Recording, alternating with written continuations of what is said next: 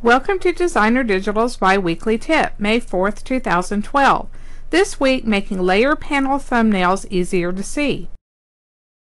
When you're working on a template or another Photoshop document with a number of layers, the default settings in the software make it very difficult, if not impossible, to see which item is in the thumbnail in each layer. Instead of straining your eyes or playing a game of hunt and click, you can change the layer panel settings so that the layer contents are visible at a glance. To find the layer panel options, click the down arrow at the top right corner of the Layers panel title bar. Choose Panel Options.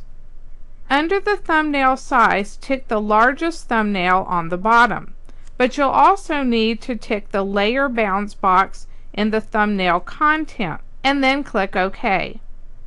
Now, instead of seeing a small item on the entire document as your thumbnail, you'll see just what's on that layer, and your eyes will thank you. Thanks for watching, and be sure to check back in 2 weeks for another Photoshop or Elements tip.